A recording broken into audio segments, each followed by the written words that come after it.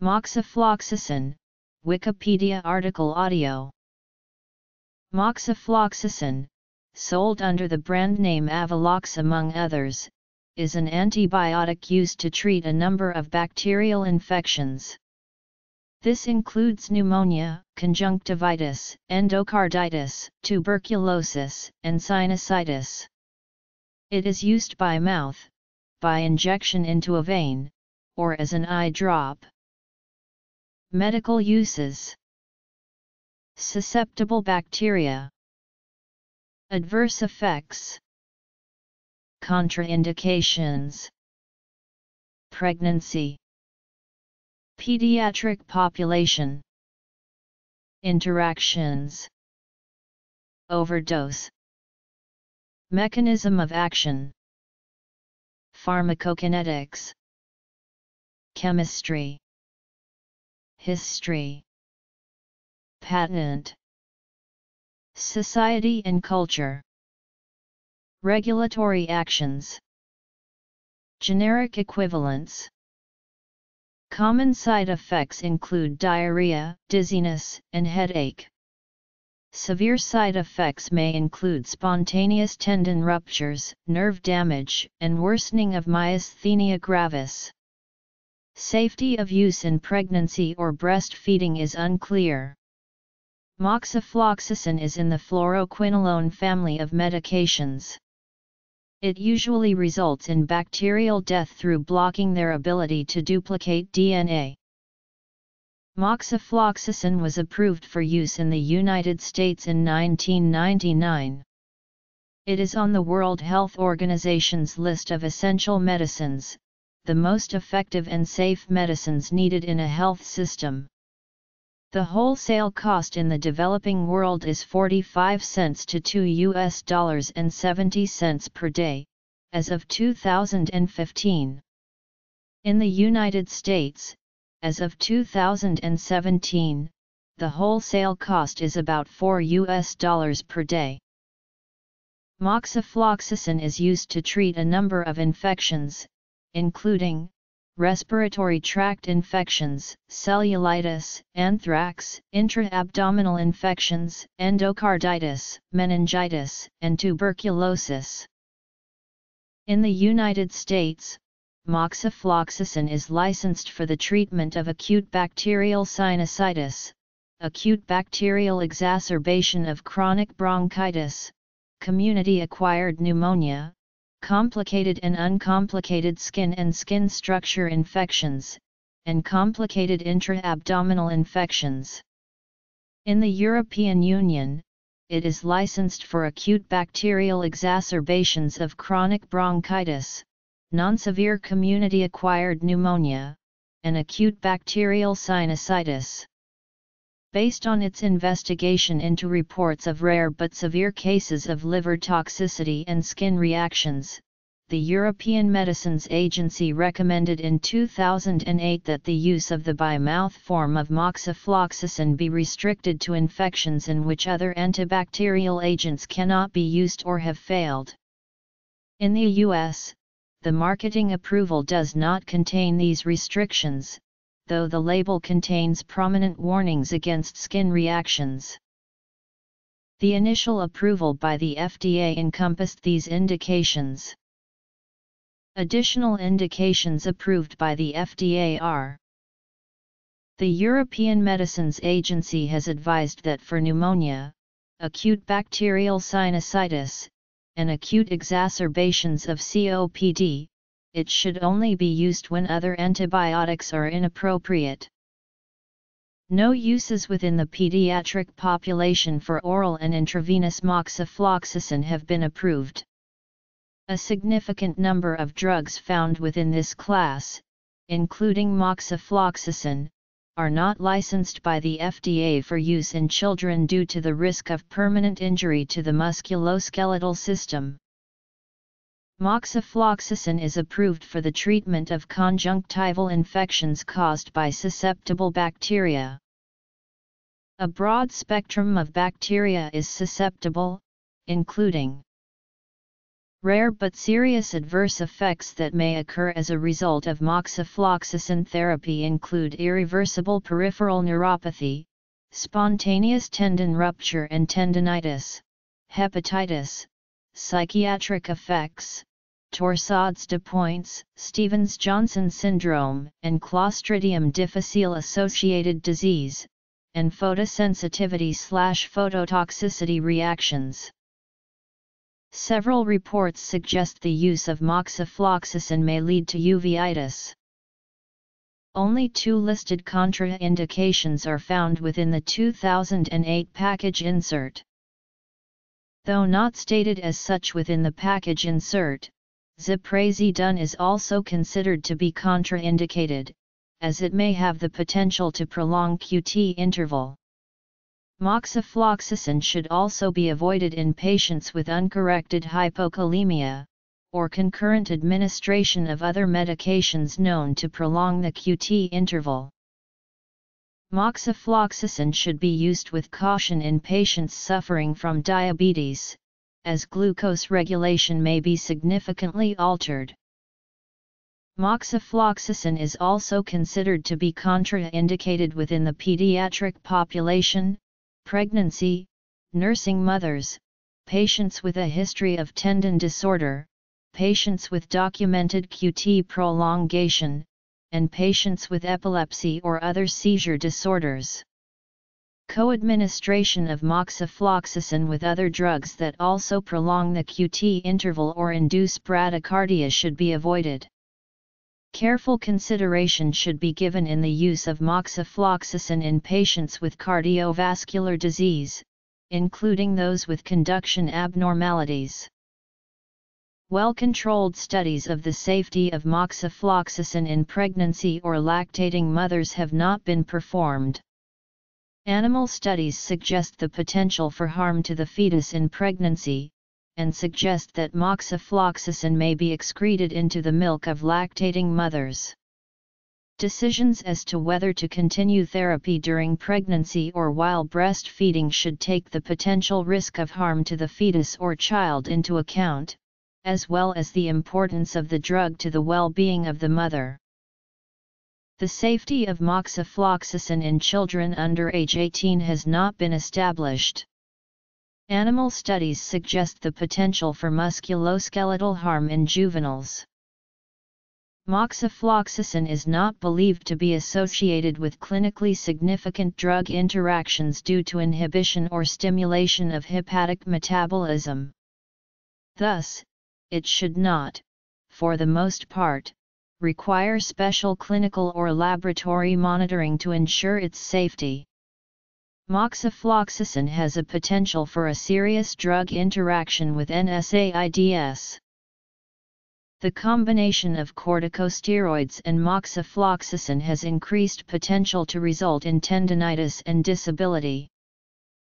Antacids containing aluminium or magnesium ions inhibit the absorption of moxifloxacin. Drugs that prolong the QT interval may have an additive effect on QT prolongation and lead to increased risk of ventricular arrhythmias. The international normalized ratio may be increased or decreased in patients treated with warfarin. In the event of acute overdose, the stomach should be emptied and adequate hydration maintained. ECG monitoring is recommended due to the possibility of QT interval prolongation. The patient should be carefully observed and given supportive treatment. The administration of activated charcoal as soon as possible after oral overdose may prevent excessive increase of systemic moxifloxacin exposure. About 3% and 9% of the dose of moxifloxacin, as well as about 2% and 4.5% of its glucuronide metabolite are removed by continuous ambulatory peritoneal dialysis and hemodialysis, respectively. Moxifloxacin is a broad-spectrum antibiotic that is active against both gram-positive and gram-negative bacteria. It functions by inhibiting DNA gyrase, a type II topoisomerase, and topoisomerase IV, enzymes necessary to separate bacterial DNA, thereby inhibiting cell replication. About 52% of an oral or intravenous dose of moxifloxacin is metabolized via glucuronide and sulfate conjugation. The cytochrome P450 system is not involved in moxifloxacin metabolism, and is not affected by moxifloxacin. The sulfate conjugate accounts for around 38% of the dose, and is eliminated primarily in the feces. Approximately 14% of an oral or intravenous dose is converted to a glucuronide conjugate, which is excreted exclusively in the urine.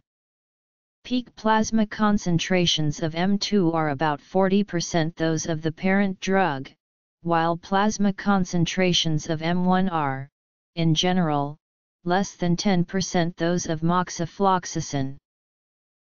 In vitro studies with cytochrome P450 enzymes indicate that moxifloxacin does not inhibit ADCYP3A4, CYP2D6, CYP2C9, CYP2C19, or CYP1A2, suggesting that moxifloxacin is unlikely to alter the pharmacokinetics of drugs metabolized by these enzymes.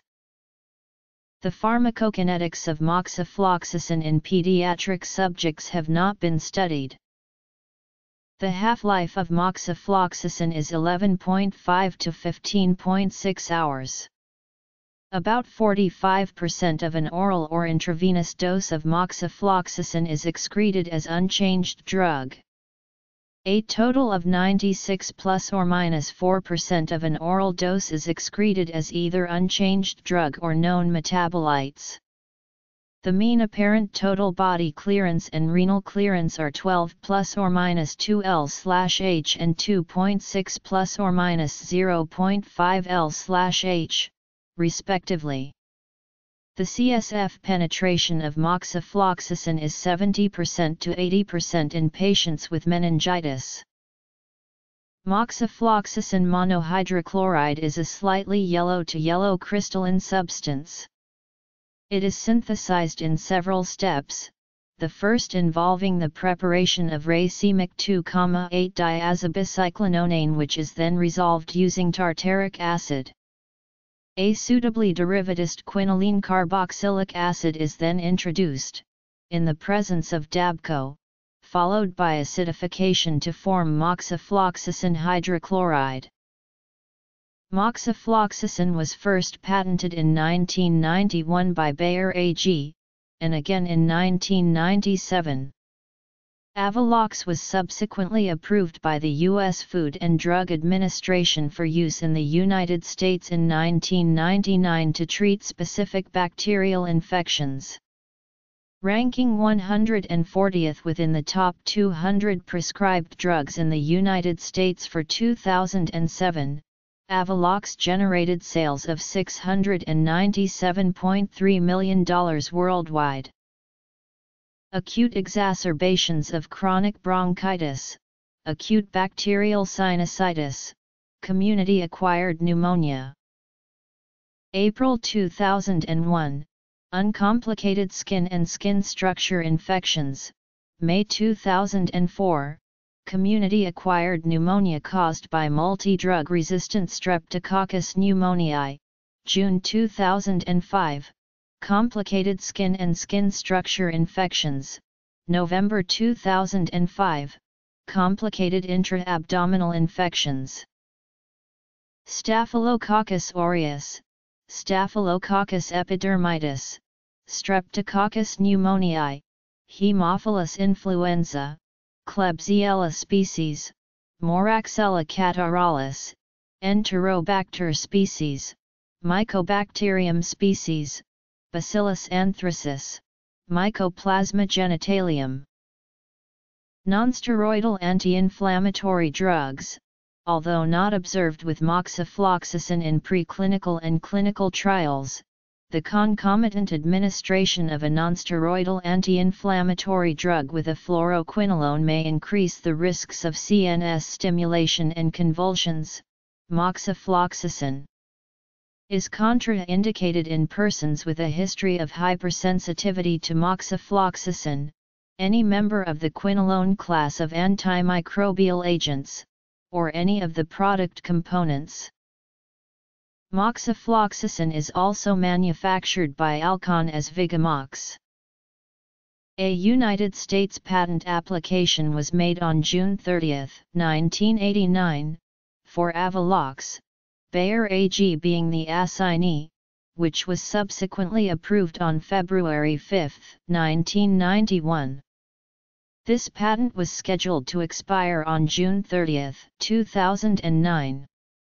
However, this patent was extended for an additional 2.5 years on September 16, 2004, and as such was not expected to expire until 2012.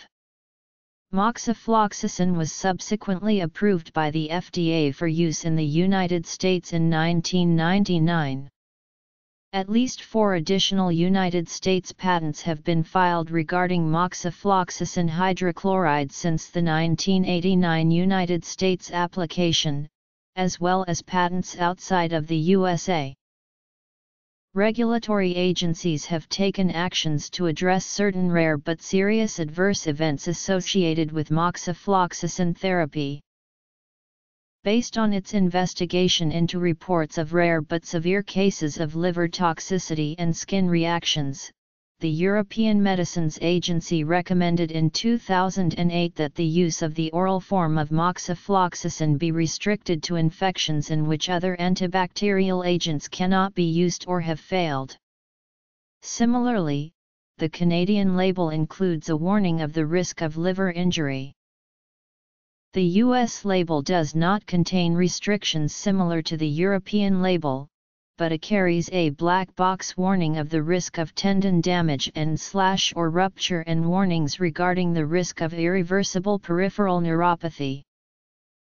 In 2007, the U.S. District Court for the District of Delaware held that 2 Bayer patents on Avalox are valid and enforceable, and infringed by Dr. Reddy's ANDA for a generic version of Avalox. The District Court sided with Bayer, citing the Federal Circuit's prior decision in Takeda v.